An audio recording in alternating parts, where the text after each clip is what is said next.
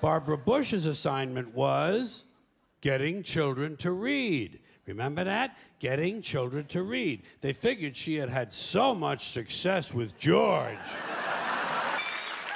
that she would be a natural to get children to read, which misses the point completely. Not important to get children to read. Children who want to read are going to read. Kids who want to learn to read are going to learn to read. Much more important to teach children to question what they read. Children should be taught to question everything they read.